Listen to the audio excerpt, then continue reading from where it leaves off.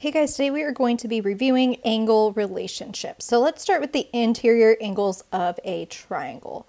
So in a triangle, we have three interior angles and they sum to 180 degrees. So we can use this relationship to find missing angles of a triangle. Let's look at this first question. It says, what is the relationship between angle X and the other two angles of the triangle? We know that they sum to 180 degrees because the three angles in a triangle equal 180 degrees. So we can use that fact to find the measure of angle X. We would set up an equation, 65 plus 75 plus X equals 180. So the first thing I'm going to do is combine like terms. 65 plus 75 is 140,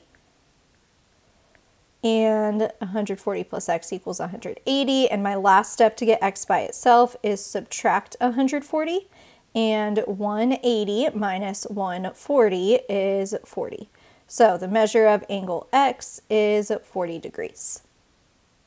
Okay, let's look at number 3. What is the relationship between angle X and the other two angles of the triangle? Same thing, the three angles sum to 180 degrees.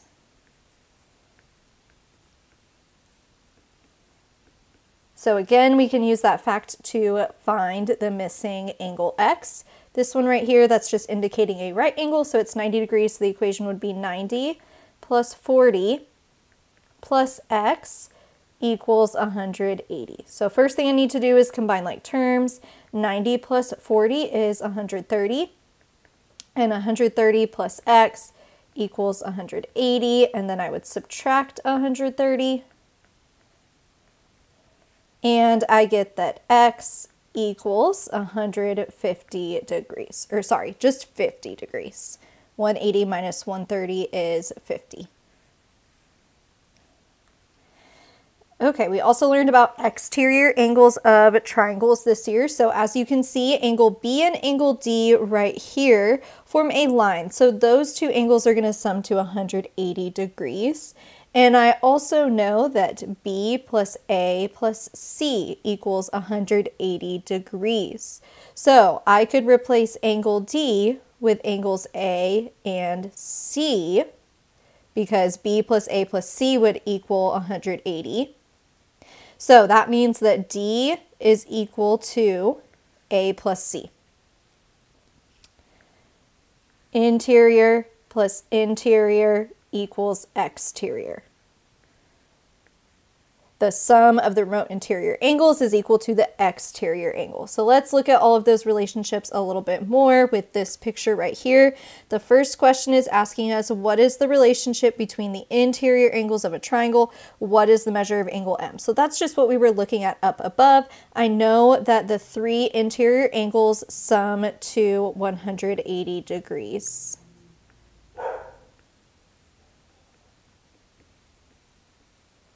So I can use that fact to write an equation to find angle M. It would be 50 plus 100 plus M equals 180.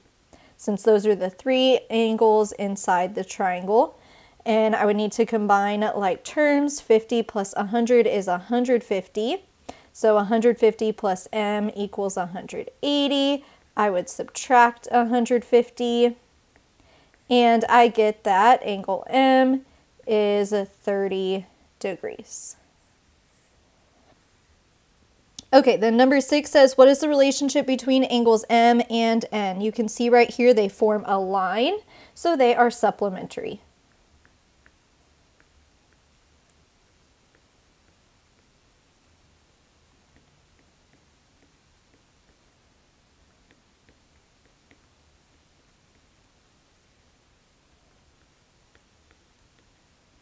Which just means they sum to 180 degrees.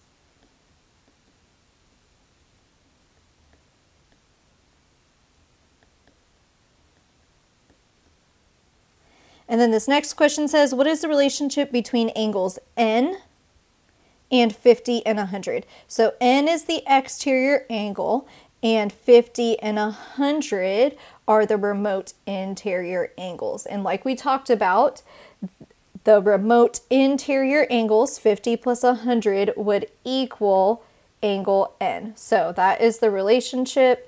The 50 plus 100 would equal angle N. So the last question is, what is the measure of angle N? It would be 150 degrees, which also makes sense because it's supplementary with angle M, which was 30, and 30 plus 150 is 180. Okay, we also looked at parallel lines cut by a transversal. So here, these would be the parallel lines, and this would be the transversal. And as you can see, we have 4 angles that are 102 and 4 angles that are 78. So the angles formed are going to be 2 angle measures. They're either going to be congruent or they'll be supplementary, meaning they will add to 180 degrees. So let's look at angle, or number 9. It says lines P and K are parallel and intersected by line T. What is the relationship between the 2 angles? What is the measure of angle X? So I have 59 right here, and then I have X right here. I can see those are both acute angles. Those are less than 90 degrees, and they're corresponding. They're in the same little corner of those angle pairs. So they're corresponding, which means they are congruent. So that means angle X is also 59 degrees. They are corresponding.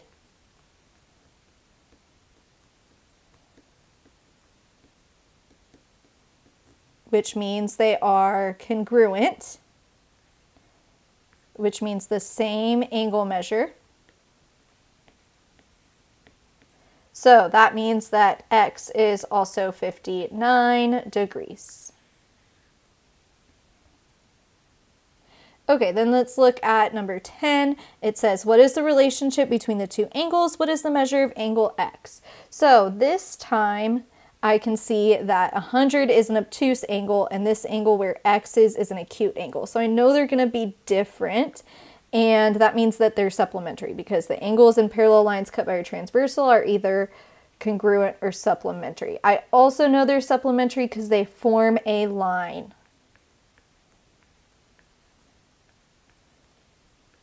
So they form a line or a linear pair, which means they are supplementary.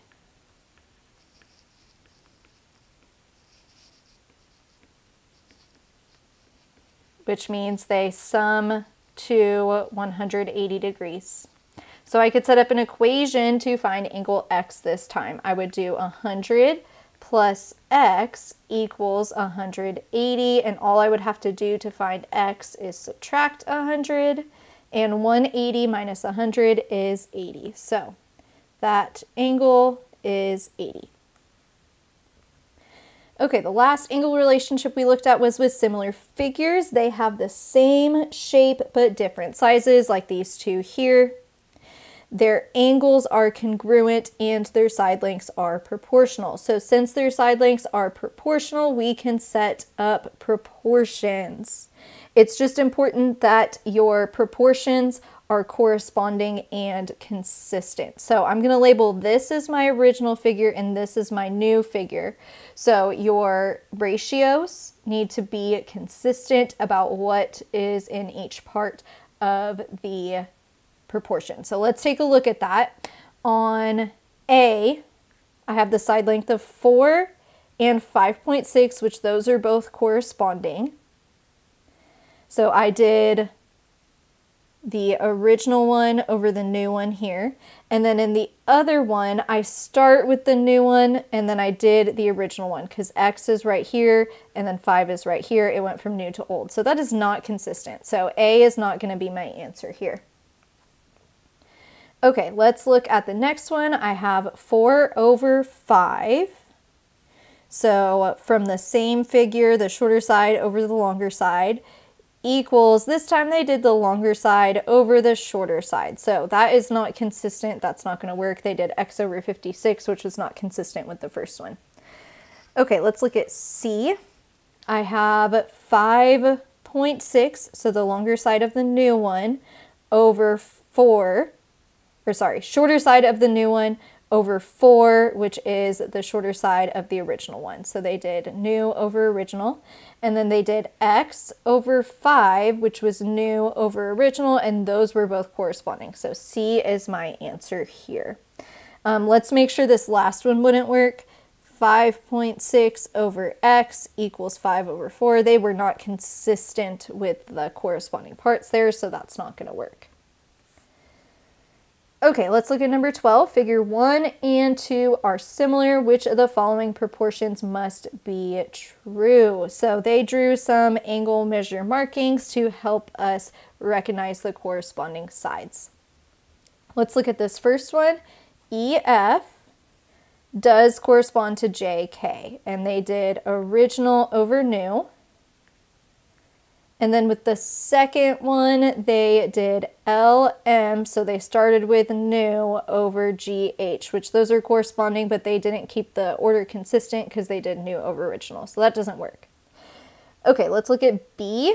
They did EF over JK, so corresponding parts again, and they did original over new. And then the second ratio is GH, so original over new.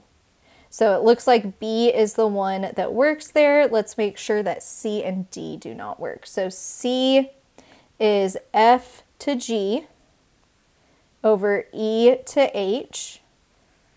So two sides from the original one equals JM over KL. So they didn't keep what sides they were using in their proportion consistent there. So that one's not going to work. And then the last one is EF, my original figure, over LM, a new one, which those aren't even corresponding. And then JK and GH aren't corresponding either. So that doesn't work. So 12, the answer is B.